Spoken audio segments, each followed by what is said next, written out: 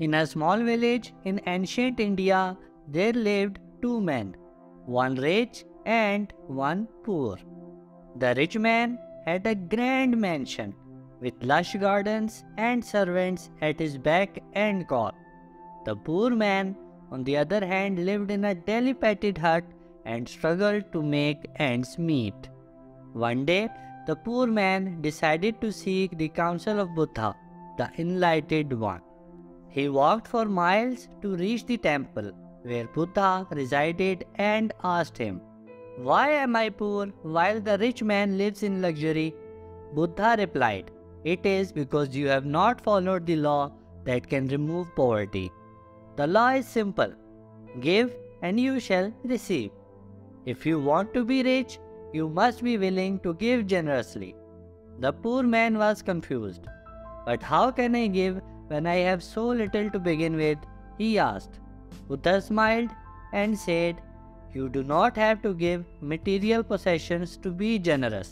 You can give your time, your kindness, and your love. Help those around you who are in need, and you will receive the same in return." The poor man took Buddha's words to heart and started helping his fellow villagers. He shared his meager meals with those who were hungry, lent a helping hand to those who were sick, and gave his time to teach children in the village. Slowly but surely, his kindness and generosity paid off. His fellow villagers started to appreciate him and helped him in his time of need. Years passed, and the poor man had become known as one of the most generous and respected members of the community. He had also managed to accumulate some wealth through hard work and dedication.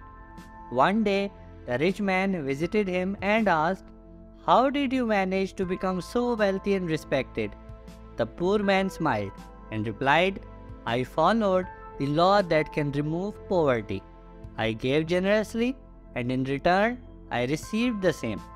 The rich man was astonished by the poor man's words and realized that he had been living his life all wrong.